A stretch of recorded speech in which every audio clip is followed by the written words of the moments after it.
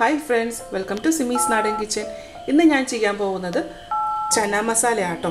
ഇത് പൂരി, ബട്ടൂര, ചപ്പാത്തി ഇതിന്റെയൊക്കെ കൂടെ കഴിക്കാൻ പറ്റുന്ന ഒരു നല്ലൊരു കറി ആട്ടോ. അപ്പോൾ ഇത് എങ്ങനെയാണ് ഉണ്ടാക്കുന്നത് നോക്കാം. 1/4 കിലോ വെള്ളക്കടല. ആദ്യമേ നമുക്ക് എന്താ ചെയ്യേണ്ടതെന്ന് വെച്ചാൽ ഈ കടല നമുക്കൊന്ന് വേവിച്ചെടുക്കണം. അപ്പോൾ വേവിച്ചെടുക്കുന്നതിന് മുന്നേ ഇതൊന്നും വെള്ളത്തിലിട്ട് കുതിർത്തു വെക്കണം കേട്ടോ. അപ്പോൾ ഞാനൊരു ഓവർനൈറ്റ് ആണ് കുതിർത്തു വെച്ചിരുന്നത്. അതല്ലാന്നുണ്ടെങ്കിൽ മിനിമം ഒരു 6 മണിക്കൂറെങ്കിലും വെള്ളത്തിൽ കുതിർത്തു വെക്കണം. അപ്പോൾ ഇതിപ്പോൾ ഞാനിപ്പോൾ ഓവർനൈറ്റ് കുതിർത്ത് വെച്ച വെള്ളക്കടലയാണ്. ഇത് നമുക്ക് കുക്കറിലേക്ക് മാറ്റാം.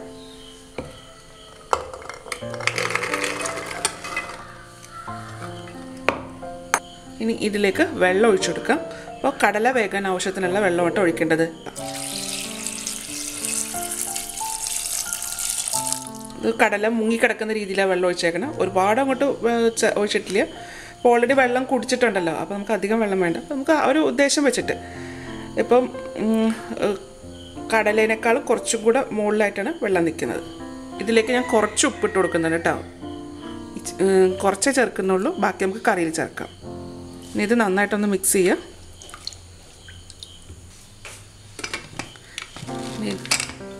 ഇനി ഇത് സ്റ്റൗവിലേക്ക് മാറ്റാം.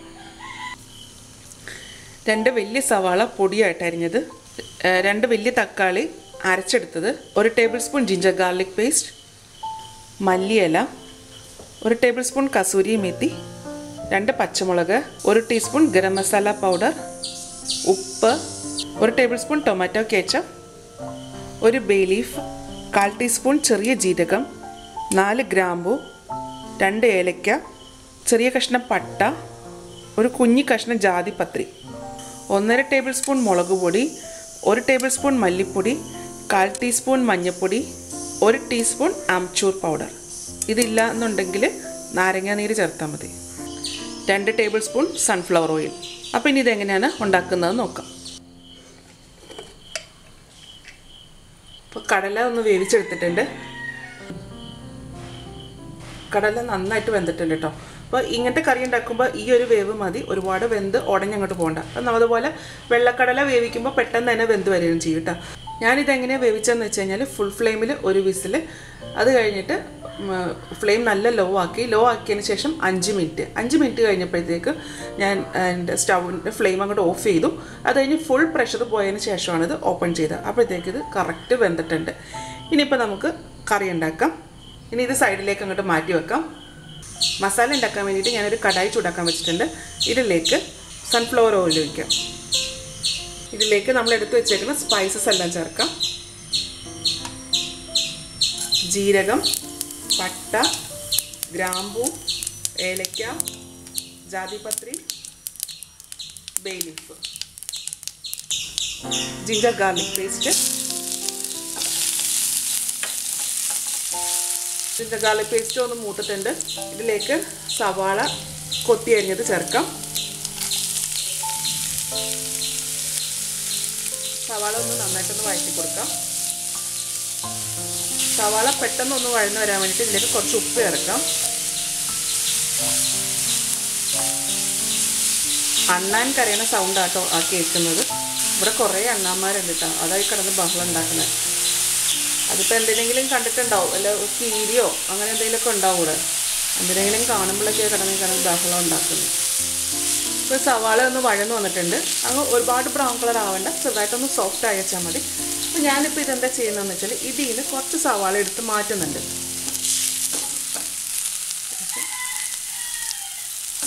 അത് നമുക്ക് മിക്സിയുടെ ജാറിലേക്ക് മാറ്റാം. ഏകദേശം ഒരു 2 ടേബിൾ സ്പൂണോളം മാറ്റിയിട്ടുണ്ട്. ഏകദേശം ഇത്രയും. ഇതൊന്ന് നമുക്ക് കുറച്ച് വെള്ളം ഒഴിച്ചിട്ടൊന്ന് അരച്ചെടുക്കാം.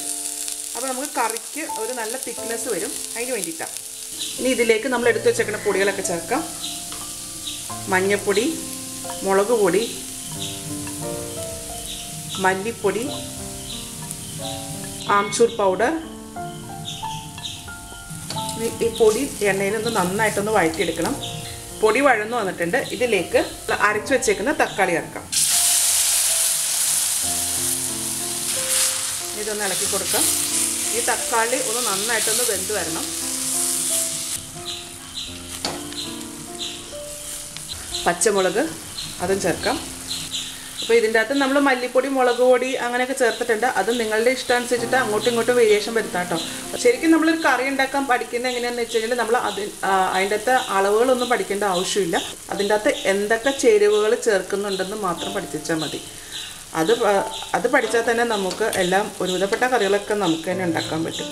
അതിൻ്റെ അളവൊന്നും കറക്റ്റായിട്ട് പഠിക്കേണ്ട. അപ്പോൾ ചിലർക്ക് മല്ലിപ്പൊടി അധികം വേണം, ചിലർക്ക് മല്ലിപ്പൊടി കുറച്ച് മതിയാവും, മുളക് പൊടി അതുപോലെ അങ്ങനെയൊക്കെ ഉണ്ടാവുമല്ലോ. അപ്പോൾ അതൊക്കെ ഓരോരുത്തരുടെ ടേസ്റ്റ് അനുസരിച്ചിട്ട് അങ്ങോട്ടും ഇങ്ങോട്ടും ഒക്കെ മാറ്റം വരും. ഞാൻ ഇതിലേക്ക് ആംചൂർ പൗഡർ ചേർത്തായിരുന്നല്ലോ. അപ്പോൾ അതിപ്പോൾ നമ്മളെ കറിയിൽ അത് യൂസ് ചെയ്യാത്തതുകൊണ്ട് നമ്മുടെ കയ്യിൽ അത് അവൈലബിൾ ആയിരിക്കത്തില്ല. എല്ലാവരുടെയും കയ്യിൽ ആംചൂർ പൗഡർ ഉണ്ടാവണമെന്നില്ല. അപ്പോൾ അതില്ലാന്നുണ്ടെങ്കിൽ നമുക്ക് ഒരു നാരങ്ങ പിഴിഞ്ഞൊഴിച്ച് വെച്ചാൽ മതി. അത് പുളിക്ക് വേണ്ടിയിട്ടാണ് ആംചൂർ പൗഡർ ചേർക്കുന്നത്. തക്കാളി ഒന്ന് വെന്ത് തുടങ്ങിയിട്ടുണ്ട്.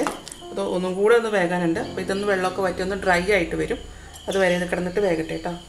തക്കാളി നല്ലപോലെ വെന്ത് വന്നിട്ടുണ്ട്. അതിലെ വെള്ളമെല്ലാം നല്ലപോലെ വറ്റി. ഇനി ഇതിലേക്ക് നമ്മൾ വേവിച്ച് വെച്ചിരിക്കുന്ന കടല ചേർക്കാം. അതിൻ്റെ അകത്തുള്ള വെള്ളവും കൂടെ ഒഴിക്കണം കേട്ടോ. അതിനൊക്കെ നമ്മൾ അരച്ച് വെച്ചിരിക്കുന്ന സവാളയും ചേർക്കാം. ഞാനിതിലേക്ക് എക്സ്ട്രാ വെള്ളമൊന്നും ചേർക്കുന്നില്ല. ഇത് കറക്റ്റ് പാകത്തിനാണ് വെള്ളം. ഇനി ഇതിലേക്ക് ഉപ്പിട്ട് കൊടുക്കാം. നമ്മൾ ആദ്യമേ ഉപ്പിട്ടിട്ടുണ്ട്, അത് നോക്കിയിട്ട് വേണം ചേർക്കാനായിട്ട്. കടലയിലും കുറച്ച് ഉപ്പിട്ടിട്ടുണ്ടായിരുന്നു, സവാള വഴറ്റിയപ്പോൾ ഉപ്പിട്ടിട്ടുണ്ടായിരുന്നു. അപ്പോൾ അത് നോക്കിയിട്ട് വേണം ചേർക്കാനായിട്ട്. ഇനി ഇതിലേക്ക് കസൂരി മെത്തി, അത് കയ്യിലെടുത്തിട്ട് ഇങ്ങനെ നന്നായിട്ടൊന്ന് ഞെരിടിയിട്ട് വേണം ഇടാനായിട്ട്.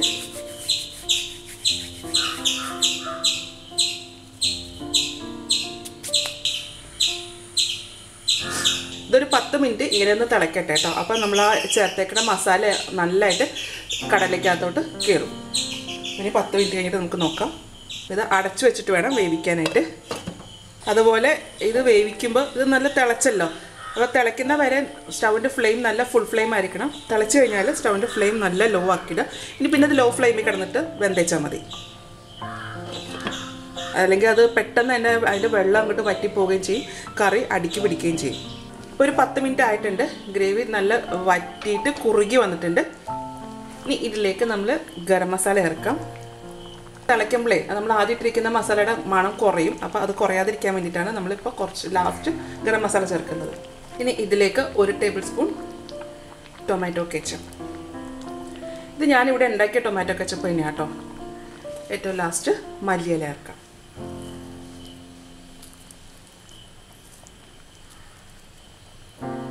ഇനി സ്റ്റൗവിൻ്റെ ഫ്ലെയിം അങ്ങോട്ട് ഓഫ് ചെയ്യാം. ഇനി ഇതിങ്ങനെ അടച്ചു വെക്കാം. ഒരു 5 മിനിറ്റ് കഴിയുമ്പോഴത്തേക്ക് നമുക്ക് ഇതൊരു സെർവിങ് ബൗളിലേക്ക് മാറ്റാം. അപ്പോൾ നമ്മുടെ ചന മസാല റെഡി ആയിട്ടുണ്ട്. ഒരു സെർവിങ് ബൗളിലേക്ക് മാറ്റിയിട്ടുണ്ട്. ഇനി ഇതിൻ്റെ മുകളിലേക്ക് കുറച്ച് ഞാൻ മല്ലിയിലയും കൂടെ മാറ്റി വെച്ചിട്ടുണ്ടായിരുന്നു. അത് നമ്മൾ സെർവ് ചെയ്യുന്ന സമയത്ത് അതിൻ്റെ മുകളിലേക്ക് ഒന്ന് ഇട്ട് കൊടുക്കാം, ഒന്ന് ഗാർണിഷ് ചെയ്ത് കൊടുക്കാം.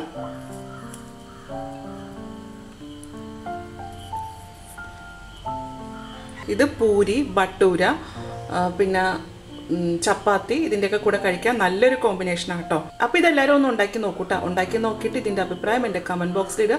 വീഡിയോ ഇഷ്ടമായെന്നുണ്ടെങ്കിൽ സബ്സ്ക്രൈബ് ചെയ്യുക, ലൈക്ക് ചെയ്യുക, ഷെയർ ചെയ്യുക. അപ്പോൾ ഇനി അടുത്ത ദിവസം അടുത്ത റെസിപ്പി ആയിട്ട് കാണാം. താങ്ക്